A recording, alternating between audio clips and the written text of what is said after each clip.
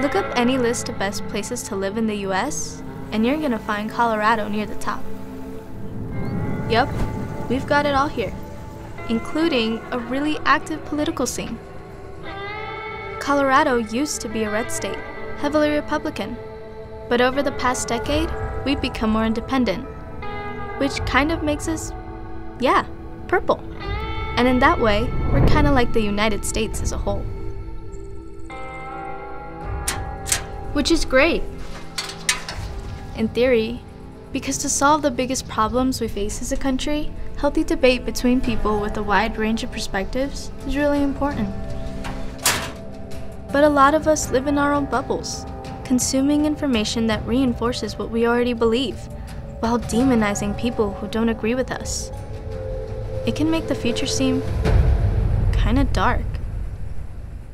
But it doesn't have to be this way. Our differences don't have to divide us. For example, U.S. Supreme Court Justices Antonin Scalia and Ruth Bader Ginsburg. They could not have been more politically opposite, but they were really close friends. They had healthy debates together. Looks like they rode an elephant together. So we got to thinking, what if more of us were able to pop our bubbles? Not change what we believe, but change how we interact with each other. Not compromise on what matters to us, but be willing to really listen to other perspectives. We paired up 4 Coloradans to help us test our theory, that people with really different points of view and experiences can agree on big goals for our state and country. That more unites us than divides us. Meet Ryan, age 31. I'm Ryan Saunders. I live in Denver, Colorado. I work in private equity. This on the corner up here was where I grew up, this house. We have a long history here. My great-grandparents came from Ireland right to Denver, and they just the whole family never really left. Ryan will be paired with Marcus, age 52, who also lives in Denver. The icebreaker question this week is, do you like disco or country music? My name is Marcus Weaver, and I'm the Deputy Director of the Community Outreach Center. I like country. You like country? Most of it. You want to see the playlist? No, I really don't. Music is so important to me. I love everything from classical, opera, to jazz, to EDM, to like dubstep, heavy metal, rock, alternative, I mean, you name it. Like, the only thing I don't like is country music. I like country music. Country music? Yeah, because it tells a story. All right. I love country music. All right. I like disco. I grew up in the 70s, so I was a big Diana Ross fan. In high school, I was one of maybe 3 or 4 Republicans in the entire school. My car was keyed when I had like a parking pass from a McCain rally that I had gone to. You know, my family is Democrat, strong Democrat. Hey. Hey. How are you? Good. How's it going? You know, it's going. Our other 2 Coloradans live in very different regions from one another. Suzanne, 36, lives in Boulder County. My name's Suzanne Spiegel. I'm an acupuncturist and I live in Lafayette, Colorado. I moved to Boulder, Colorado in 2004 for undergrad. I ended up just staying. I got really into the anti-fracking movement. This is just the beginning. There are days when these issues are too overwhelming for me to do anything about, and I think that's why I wanted to do something like acupuncture, because it was like a place that I could make real change on a little level. Suzanne will be paired with Wendy, who is 53 and lives in Lamar, in the southeast corner of the state. I'm Wendy Buxton Andrade. I live in Lamar, Colorado. Born and raised here. You know, it's just like any other small town. Everybody knows your business before you know it half the time. I'm in my 3rd term as Towers County Commissioner, so 10 years now. I was the first female county commissioner. I like the ideologies of the Republican and so I vote Republican. In every election, I voted Democrat. Before they met one another, we asked each of our Coloradans how they would rate our current state of democracy on a scale from 1 to 10. I'd say probably 5. 2. Like a 2, maybe? Oh, it's like dangerously close to a 1 for me right now. We're just at this weird state. So you're saying 1 to 10? We're like this. We're like a wave on the ocean.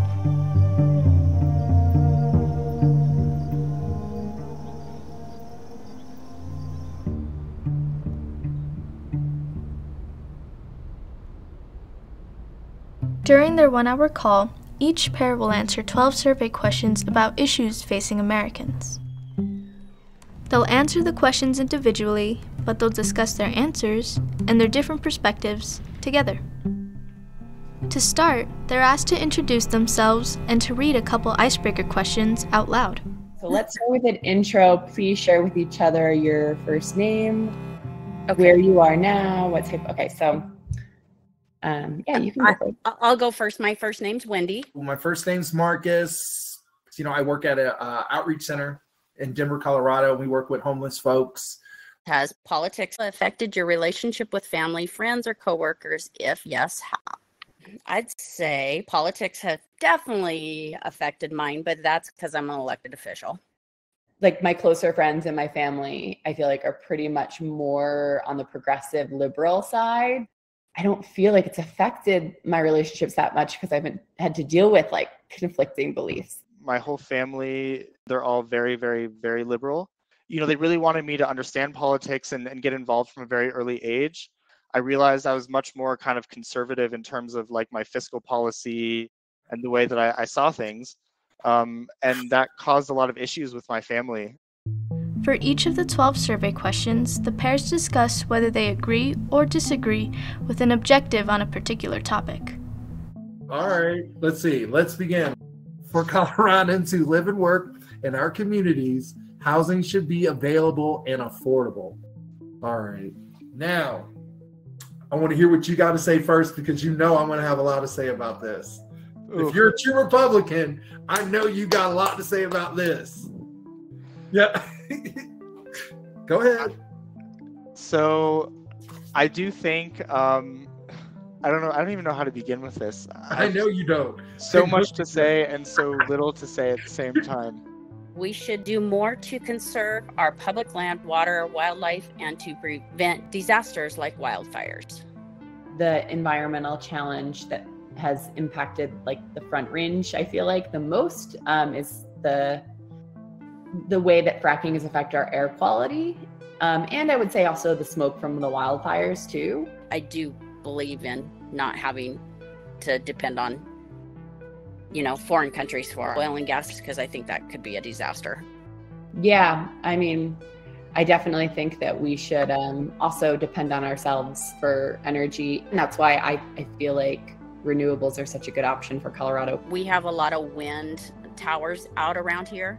As we have more and more wind towers, we're disrupting the natural habitat. You know what? I read all that stuff. I seen that movie that Al Gore put out, all that stuff. And it just like, how much has really changed? I don't really know much about it. So I try not to be an expert.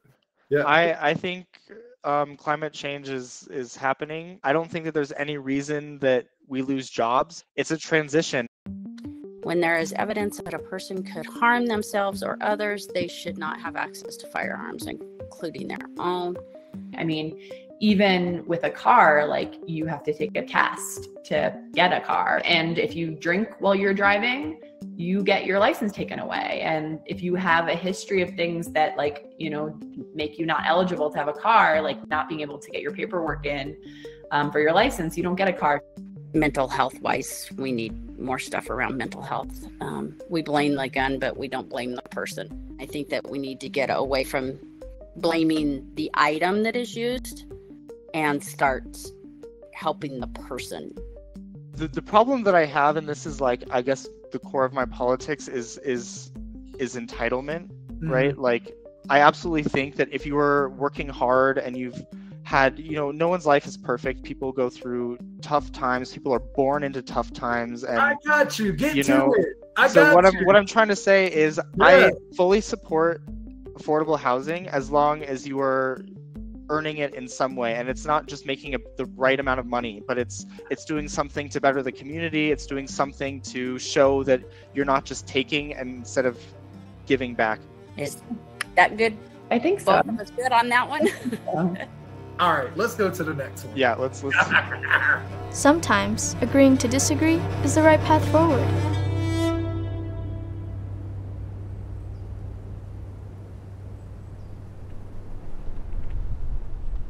In high school, I studied the Constitution, and when I think about what the founders intended for that, what they would see today, I think they would be horrified. If you only have people who agree, you don't really get anywhere, do you? You go until you fall off the cliff. You need someone who's saying, hey, there's a cliff coming up. But respect in that disagreement is what matters. And that's what I don't see happening today is respect. As much as I think we are far apart in so many ways, we're just that close too. Sometimes I think that we go politically correct too much. And when you go politically correct too much, you forget about history. If we have to tiptoe so much around having conversations, it's hard to have a real conversation, and then it's hard to build any intimacy and make any progress. Okay, so should we continue? Yeah. Parents should have more control over what their children learn and do not learn in school. I agree. I mean, I strongly agree with that. I mean, you should be able to decide what your kids learn and stuff. I don't know. I mean, I guess what if the parents don't believe that the Holocaust happened, or what if, then they don't want their kids to know that happened. That's real tricky.